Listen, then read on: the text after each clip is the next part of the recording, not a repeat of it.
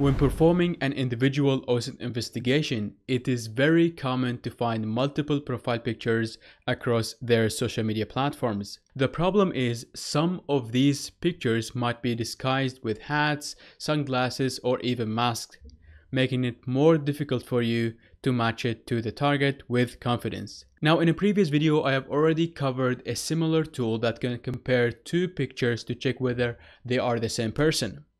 But in this video, I would like to show you a more powerful free tool that you can run locally that will compare multiple profile pictures at once. Because sometimes you might have some profile pictures that are unsharp or not clear, and you are not sure whether this is the same person that is your target. So this is where this tool comes in handy. Now, without being said, let's get started. Alright, so the tool that we are going to be using is called Deepface UI. I'm going to add a link to the description of this video. And we can see that it is a facial recognition tool that can extract faces and then verify some faces. So this is how it looks like. So you have a picture of a target, for example, and you would like to compare it with multiple pictures. And to install this tool, all you have to do is just type git clone and then the link of this tool. So let's open the terminal, for example, as root, and then I'm going to go to opt and then say get clone and then the link of the tool, which you will get from here. And then you can hit enter. In my case, I've already installed it. And once you install it, you need to run this command.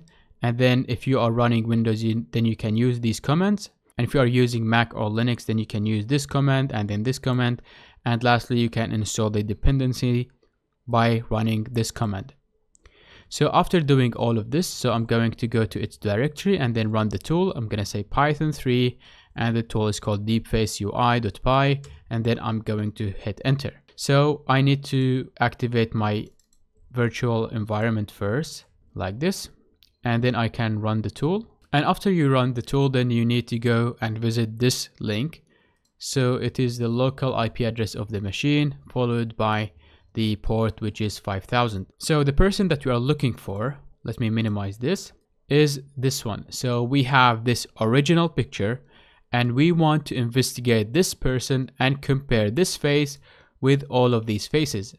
Now you can see that some of these faces are clear and some of them are not clear. So we can see that this one is not sharp, this one has sunglasses, and this one as well. And we can see that all of them are like small images. They are not even high quality. And here we can see two faces. So what I'm going to do is to upload the first picture to the investigation part, or this tab, which is this one.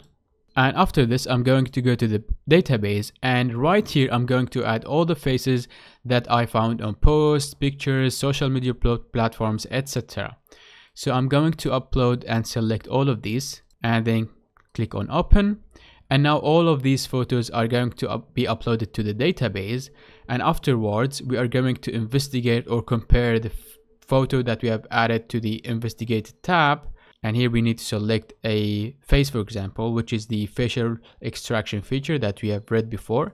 So we are looking for this person, then say confirm. And here are all the faces that we have found. And one of these photos is not the person.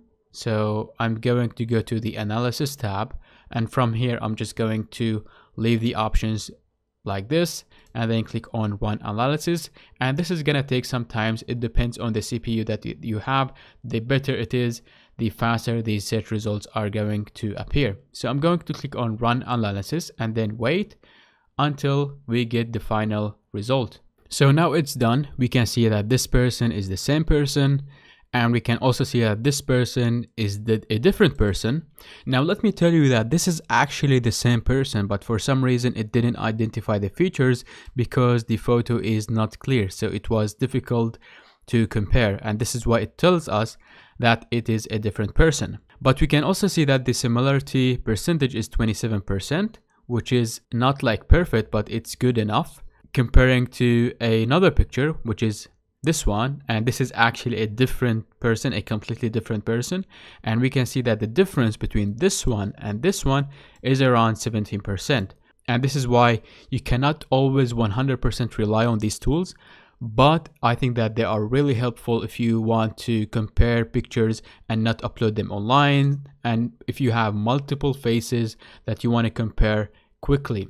So all of these pictures are the same person except for this, because this is an AI generated picture, and this is also the same person, but it is not clear. The features aren't clear, which was difficult for the tool to compare, and this is why it tells us that it is a different person. So we can see that the tool is not 100% accurate, but I think it is much better than any other tool, especially that you can run it locally on your machine. So this is how you can verify multiple pictures with one picture to check whether it's the same person. It's very powerful if you are conducting an OSINT investigation on an individual.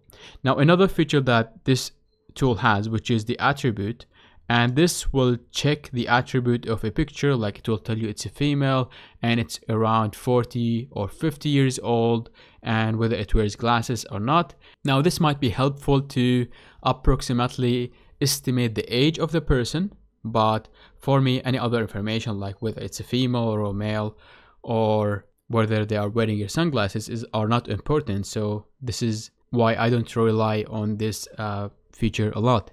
So that's it for this video. I hope you learned something new. If you liked the video, don't forget to leave a like, comment, and subscribe to the channel, because this will help me grow the channel and make more OSINT content. So with that being said, I'll see you soon.